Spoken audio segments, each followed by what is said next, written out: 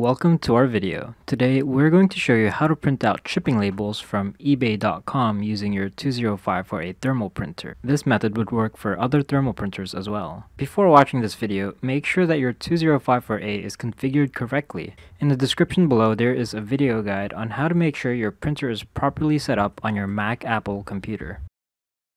This is the page where you purchase the shipping label for your order and fill out your package details.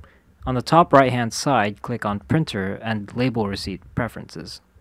Where it says what kind of printer are you using, you want to select Zebra LP2844 4x6 and then press Save.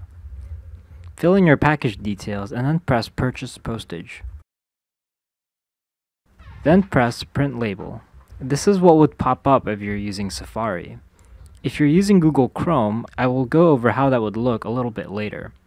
First, make sure under Printer your thermal printer is selected.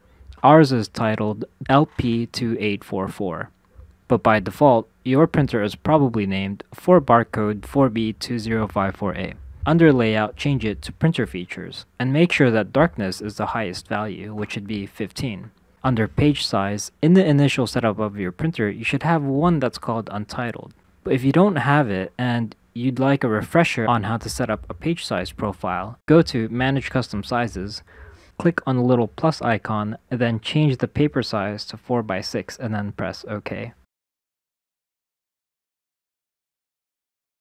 As you can see, the name of this page size profile is Untitled 1.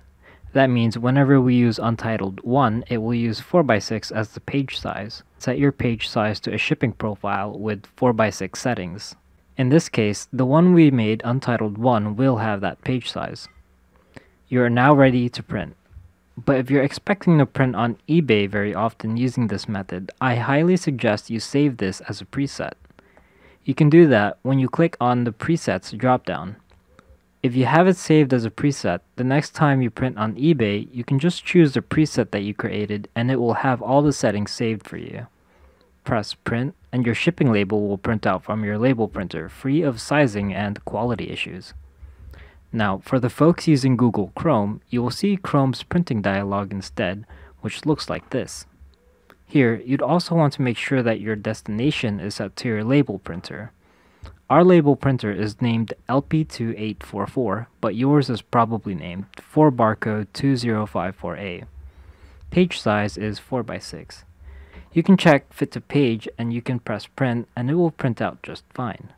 But if you want your labels to be absolutely perfect, then you can bump up the scale a few notches until the edges almost perfectly touch the sides of the labels in the preview.